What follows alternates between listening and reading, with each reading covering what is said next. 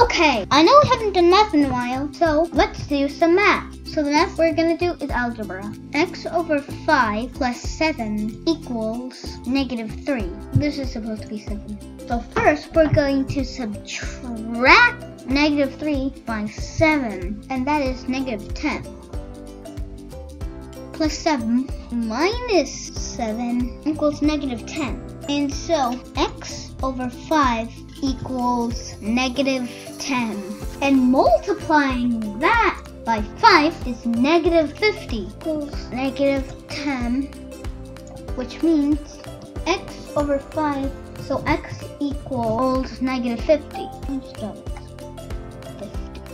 Wait, here's the part that I didn't put there.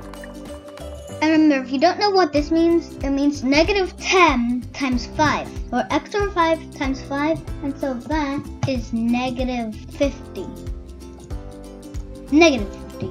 And so that is it. And so fun fact about algebra. So this is from kids.kill.co. So you can read it, just pause. Okay, you should be done reading by now. And so, bye!